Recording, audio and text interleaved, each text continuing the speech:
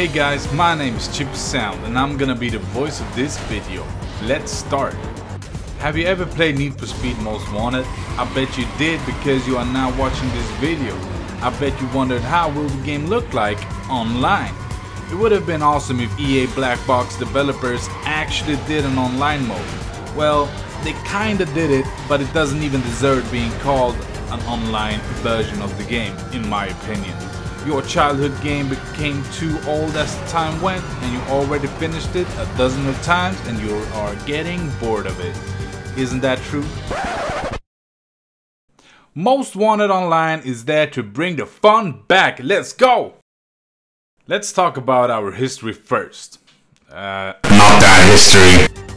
So we started the development in January of 2017. Osdever and Janet, who is not on the team anymore, have decided to code an online mode for Most Wanted, kinda like SAMP or MTA for GTA.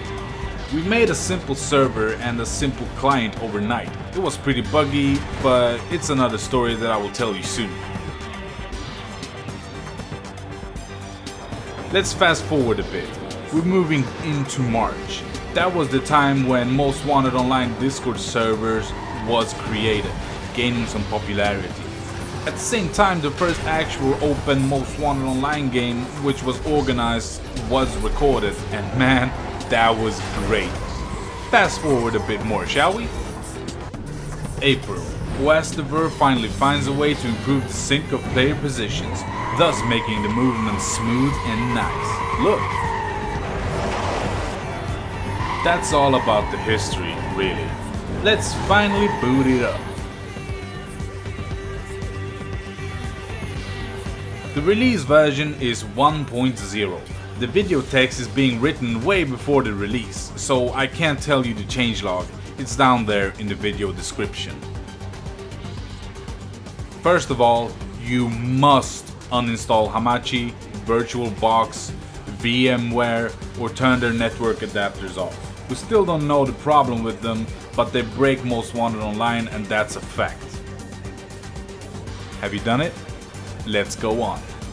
Download the client from our Discord server or from the description down below. Be sure to join our Discord server even if you downloaded it from the description. All further updates are only in there. Put it wherever you want, it doesn't matter for now. Okay, time to install it. Unpack the archive to the game main folder, replacing all the files.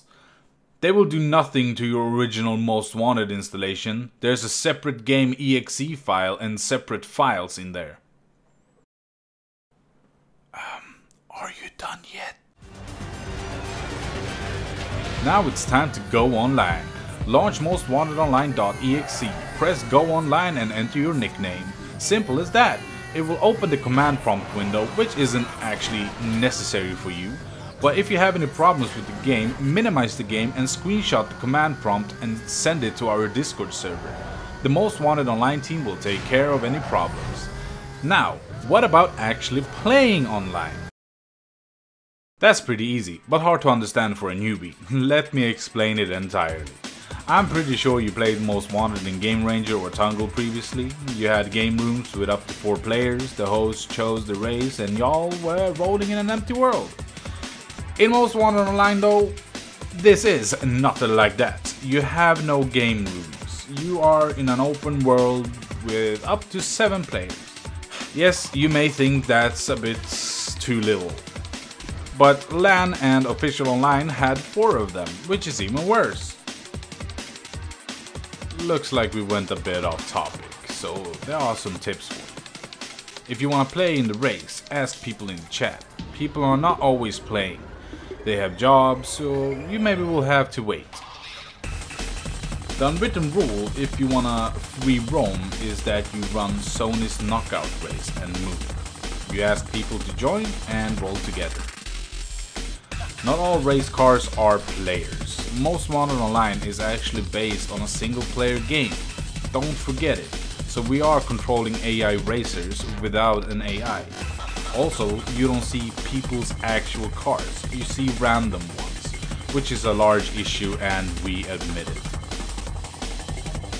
Oh, and by the way, the source code is open now, so people can contribute. The link is in the description as well. Now let's talk about the issues. There are issues, and not saying them would be unfair, even though I'll tell you only the worst ones. Alright, let's go. The first issue is the cop car sync. You don't see people's cops, the sync only synchronizes players. You won't see the police cars chasing your friend if he's getting chased. Same applies to traffic, it's different on each side. The second one, and by far the most major one, is the car model sync. You don't see which cars people have, you see them as AI race cars. I don't know what I can say about that. And that's it, I think. And that's all for this video. I hope y'all enjoyed it, and I hope y'all will try to play online. This is Chippy Sound on osdever signing off. Goodbye and stay frosty.